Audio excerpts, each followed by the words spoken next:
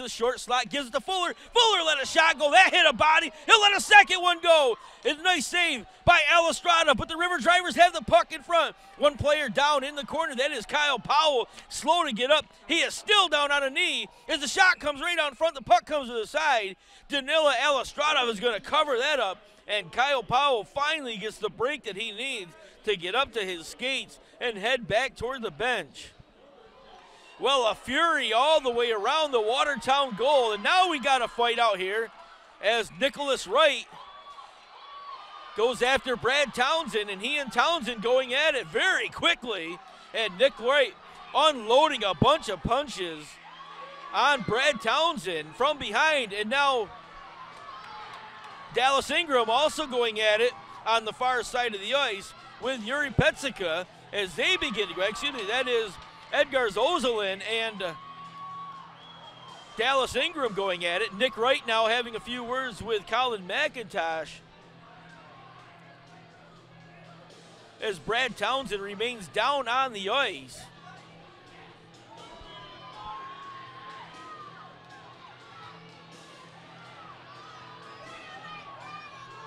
And we knew this thing was going to get ugly as Ozolin's is being sent back towards the penalty box, and now a lot of the River Drivers players standing right in front of the Watertown bench as both teams getting a little heated.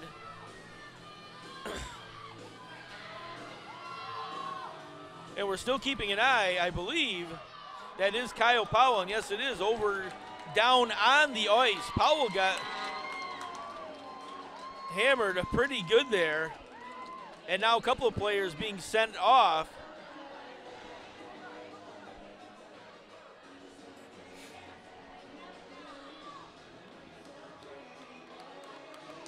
Not sure how the whole thing started, but Kyle Powell took an awful shot to the back of the head, and he is a little wobbly as the staff tries to escort him back to the locker room.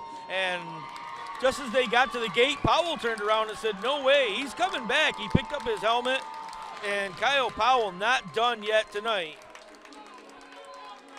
Now both the captains coming over to talk to the officials right here in front of the scoring bench.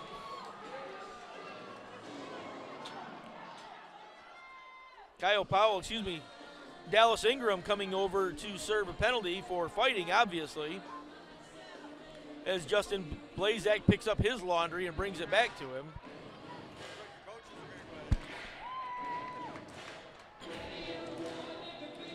And only a short piece of glass separating these two teams here at the Watertown Arena. Now we got words going back and forth between both coaches and both teams.